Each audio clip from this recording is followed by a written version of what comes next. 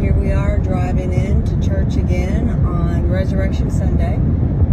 He is risen. He is risen. It's a beautiful day, and I'm excited about the grandkids coming over and our children coming over. And I love what we're going to do with the kids to teach them the importance of the resurrection, and also related to Passover and how it's so symbolic that Jesus Christ is the unblemished lamb, the Passover lamb, and he replaced that. He replaced that unblemished lamb, and I love that. So why is the resurrection important to you? Because without it, we have no hope for eternal life. Salvation. He was victorious over death.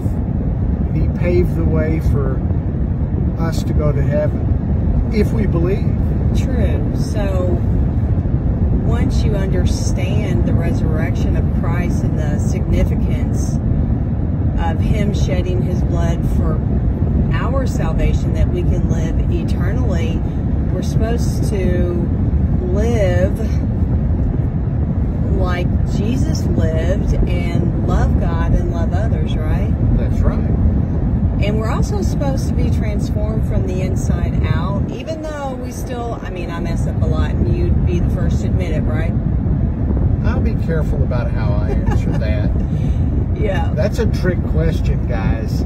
Well, but we're supposed to be transformed from the inside out, and so when people are around us, they can recognize that Christ abides in us. Yes. So when we do mess up, I think the most important thing is to recognize it, but then repent, to go to God and ask him for our forgiveness of our sins. And you know, repentance is a true sorrow inside. We are so convicted.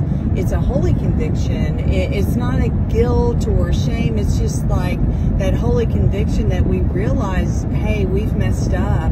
We have not pleased God, and God, please forgive me. I think that's so important. I think a lot of people, I don't know, I feel like they miss that mark in asking for forgiveness. They miss out on the joy of forgiveness, what Christ gives us once we repent. Yeah. There's a peace.